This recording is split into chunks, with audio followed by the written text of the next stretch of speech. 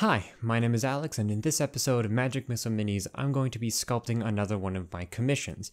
In this video, I'm going to be doing a tribal shaman.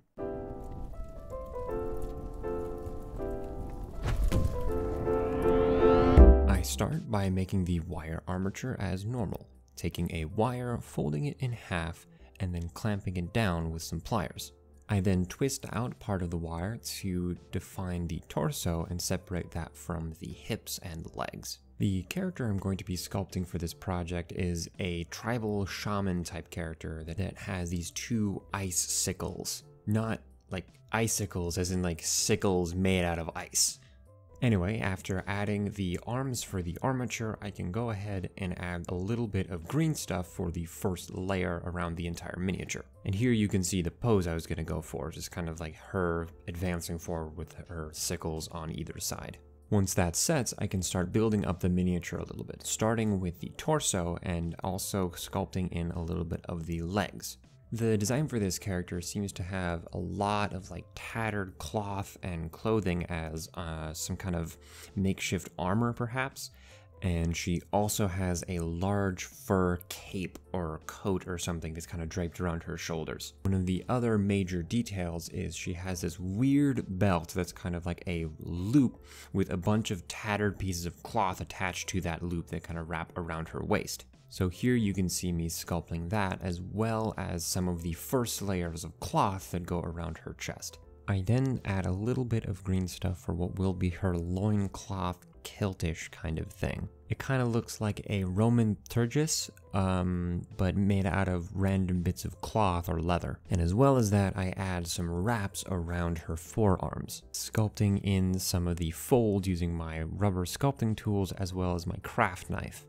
So this character seems to have some like big fur boots that go along with the cloak that we're going to be giving her later. So to start, I add a large bit of green stuff around her calf and form out the foot of the boot a little bit before taking a needle and sculpting out the actual fur texture. And after doing the second boot as well, the green stuff we added earlier has set. So I can start adding the little bits of green stuff that are going to represent the ripped and tattered cloth that is attached to the ring around her waist.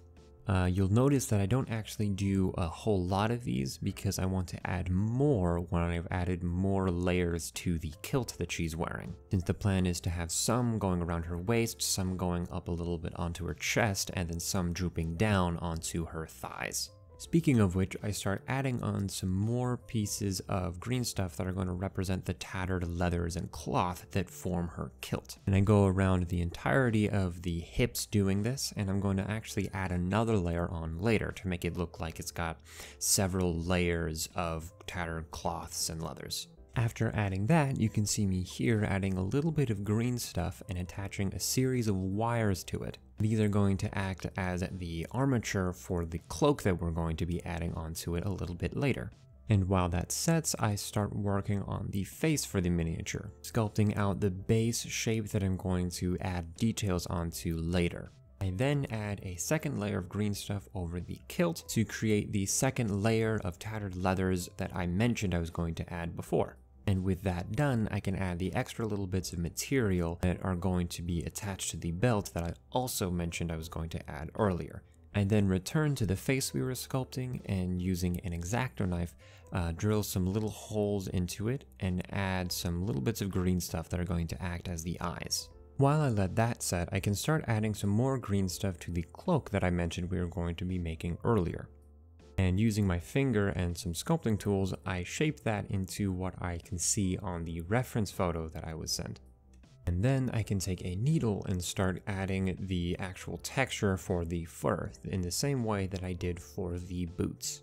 A little tip if you're doing fur, the best way to think about it is you're trying to make individual locks of hair. You can kind of see that as I'm sculpting that I'm creating these little triangles of green stuff right next to each other and kind of moving them around to make them a little squiggly, and that creates the fur texture.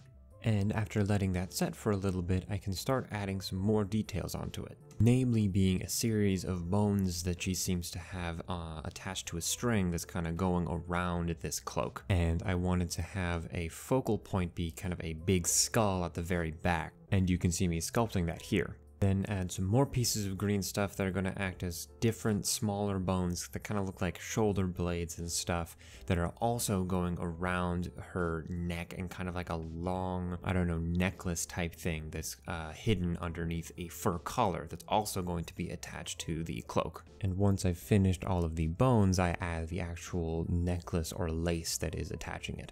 I then start working on the sickles that I mentioned she had. Because of how thin and small they were, I didn't feel the need to sculpt them on a separate base and make them out of milliput. Instead, I just changed the shape of the wires that are already attached to where her hands are going to be and add some green stuff to that to sculpt out the main shape for these sickles, as you can see me doing here. And while I let that set, I continue to work on the face that I had been making before, starting by sculpting the eyelids for this figure. Once that's where I like it, I go back to the main miniature and sculpt some more clothing that goes around her chest and is going to attach to a fur collar, sculpting that with some of my rubber sculpting tools to create the folds in the cloth. Then of course adding more green stuff to create the collar that we just mentioned. Sculpting that in the same way that we sculpted the boots and cloak to give it a nice fur texture. Then really quickly just add the nose and mouth to this miniature. And while that sets, give the miniature some hands. Once I've let the green stuff on the face set, I can remove that with my craft knife and move on to attach that to the miniature itself. After giving that a little time to set, I can start sculpting the hair. The character in the design has some very messy hair, so that's kind of what I'm trying to go for. Adding individual locks of hair to create the main shape and then giving it texture later on. As you can kind of see here, I also gave her one little strand of hair going in front of her face, which is going to really help add the kind of messy hair feel. Once that's finished, I can add a couple smaller details like the back side of the cloak that we had added, as well as adding some little ice shards to the ice sickles as per the art that I'm referencing. With those final details, the miniature itself is finished and all that needs is a prime and a paint. Here you can see the sculpt itself without any of the primer. Here is the miniature after it's been primed with Citadel Colors Chaos Black. And now we can get to painting the miniature.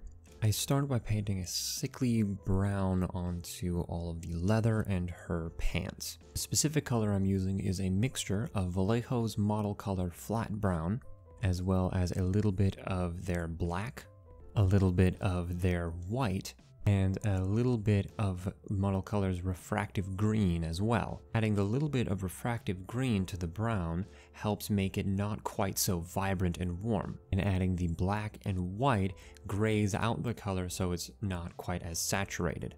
I then move on to paint the fur cloak that we had made, which is a mixture of white as well as a little bit of yellow ochre and a touch of the flat brown that we used before, using that same color for the fur on her boots.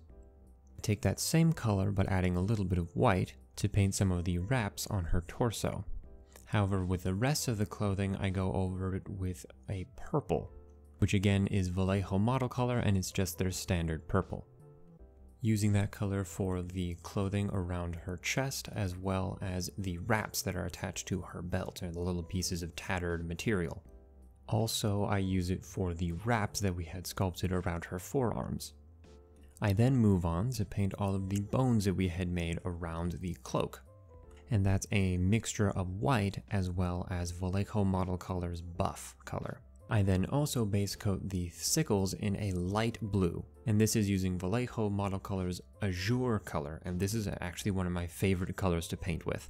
And once both of them are base coated, I add a little bit of black and start creating a gradient on them. I'm planning on using some of the techniques I use in my NMM video to make them feel like they're kind of icy. So once I've created a gradient, I can add some white edge highlighting around the entire thing. I also create some gradients with the white and do some dry brushing to get all of the little bits that I had added before, the little ice shards, so that they also have some white on them.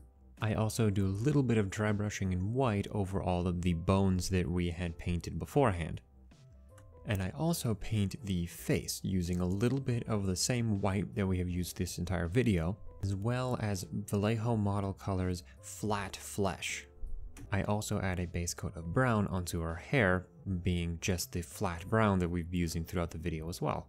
And once that's dry, I add a little bit of white to the flat brown and do some dry brushing over top of it so that you can see the texture of the hair more clearly. I then add a little bit of contour to her face, and I do this by adding a little bit of the flat brown and a little bit of the azure of all things to the flesh tone that we had made. And this basically helps make the figure look kind of cold and almost like there's no color to her face. And as you can see me doing here, I start to paint the other details like the eyes and the eyebrows.